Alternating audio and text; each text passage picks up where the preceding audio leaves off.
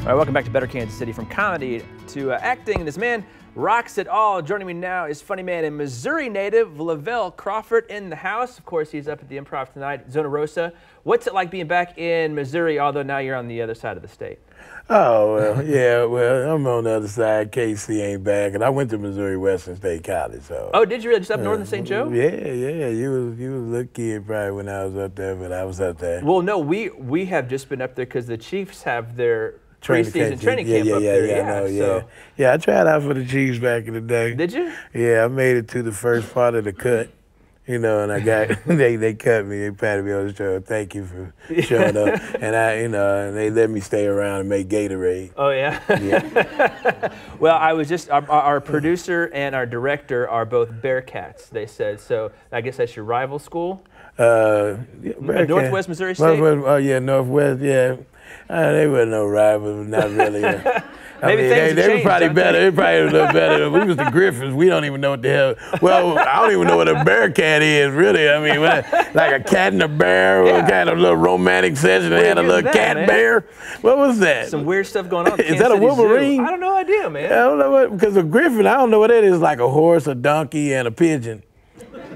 Like, hold on, I'm still trying to put that together. Yeah, it's like a lion. It's like a lion, a horse, a donkey, an eagle. It's something else. Yeah, it's all mixed up animals. It was a real bad experiment going on. Somebody was drunk at the Monarch butterfly drinking thing. They were probably there, yeah. And got an alumni get together there. They had a romantic session, and then they made this. Make it happen.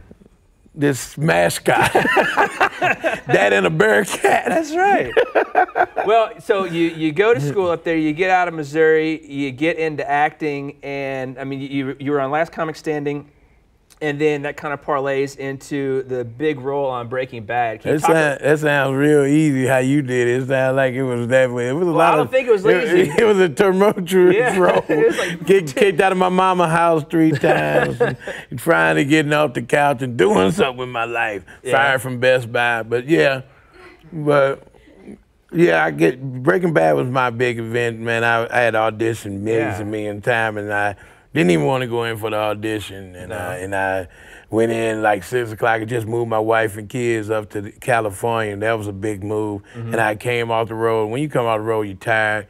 They wanted me to come in 6 o'clock and do this audition. I ain't really want to do it. Went in, and it was crazy. They said, "When can you start?" Just like that. Yeah, it was great, man. You ain't not. I always dreamed of that. You know, like coming in. You're fantastic. We want you to be a part of this. You start tomorrow. Right. And then I turned into an award. I won awards and everything off this show. Became one of the biggest memes ever with the laying on the money. On the money there, yeah. Then it spanned off into Better Call Saul, which is a great opportunity that I'm filming right now. Yeah, and you're getting picked up for the third season of that? No, they're on the 4th season, but this is my 3rd season. Yeah. I debuted like the 3rd season, yeah. Okay, and then later this month, you said you had a Showtime special coming out too, right? No, it already, it's out now. Yeah, it's out now. July 6th it came out. You can catch it on Showtime online. It's my new special. I did through 3 of them. Brother, can a brother get some love? Home for the holidays.